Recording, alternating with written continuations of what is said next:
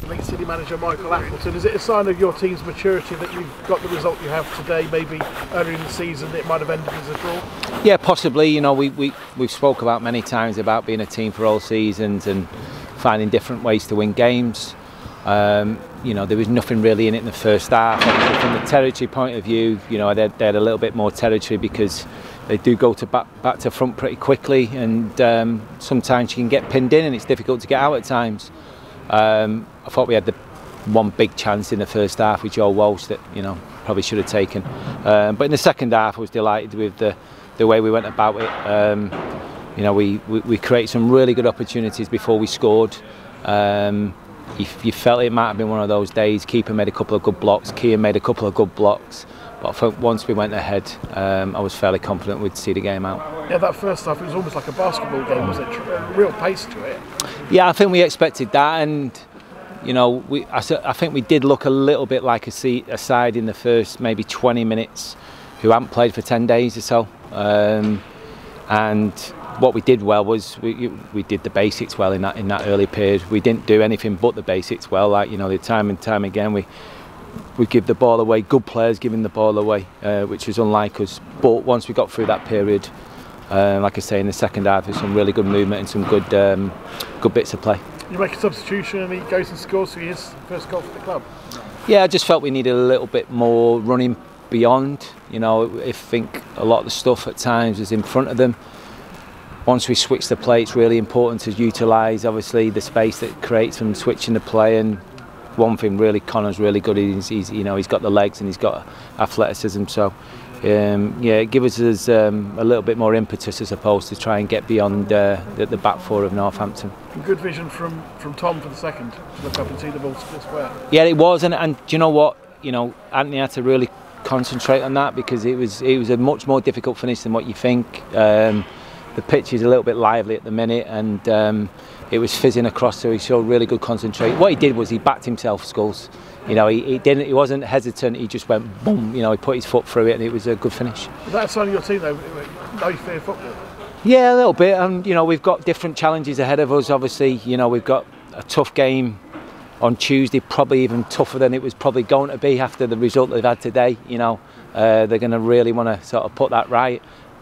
I think that's a good thing, if I'm being honest, though, because the players should be aware that they shouldn't really need me, you know, saying that there's no doubt about it. Portsmouth are going to come out the blocks on Tuesday. But yeah, I mean, two really good games to look forward to against sides that are right up there. It was harsh in the mouth a bit with, I think it was Liam's challenge in the box this second half. We were, that must be honest, we were 50-50 whether it was a penalty.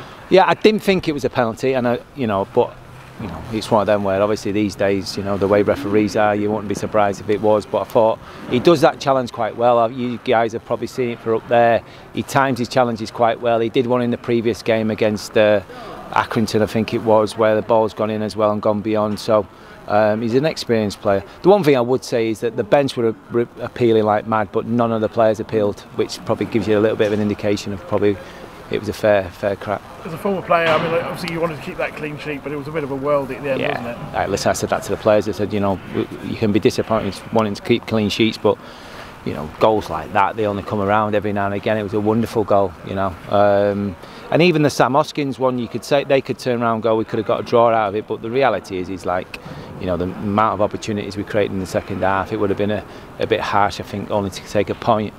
But having said that, you know, when people take opportunities and take the strikes like you know, Rose did for the goal, and obviously Hoskins, then sometimes you got to hold your hands up. As we discussed at lunchtime, they look much improved, and actually they could be a dangerous team for. You've played them now, over the way. Other teams could lose a few points to them.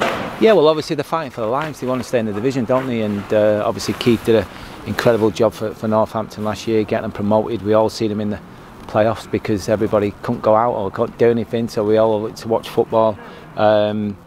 And you know, just recently, I said to you before the game, didn't I? You know, they beat Gillingham, and it was fairly comfortable. And obviously, drawing with Sunderland's no mean feat. You know, we couldn't do it, could we? So you know, yeah, it's game after game after game. There's no easy ones. They're just different challenges.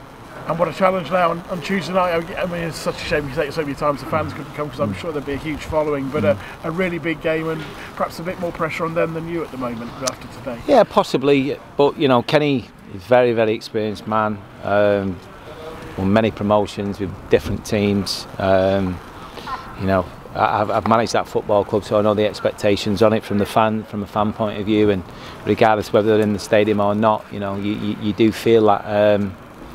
Listen, this sets it up quite nice for us. You know, we know that it was a very young side that played them early on in the season here. You know, a very different side to hopefully what they're going to face on Tuesday, and we're just hoping for a different result. And I assume I know we mentioned it at lunchtime, but nothing in the transfer market. You're not expecting till later in the window now. No, yeah, it'll be back end of next week. I would imagine if we do something. I'm hopeful we will get a couple, hopefully, but I don't see it before Tuesday's game.